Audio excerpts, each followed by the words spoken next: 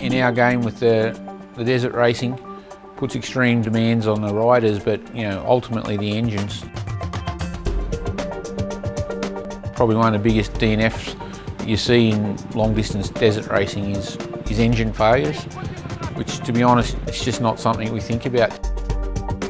We use Honda's HP4 in the engine. We've been using it for years. It's just straight out of the bottles. We've done 170 or 80,000 K on Safari and Dakar, and we've had phenomenal results with gearboxes and crankshafts, and it's just a non-issue.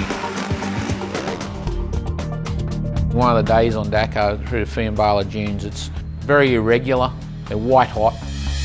The guys are second, third gear for hours and just labouring the motor. And plenty of people had issues there, and obviously Jake didn't.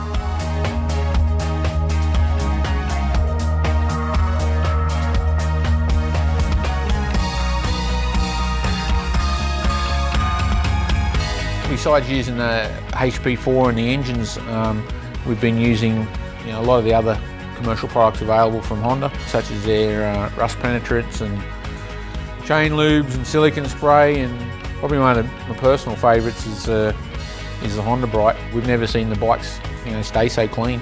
We've been using all this for years, no problems at all, straight out of the bottle. Just the same products you can get at a dealership anyway.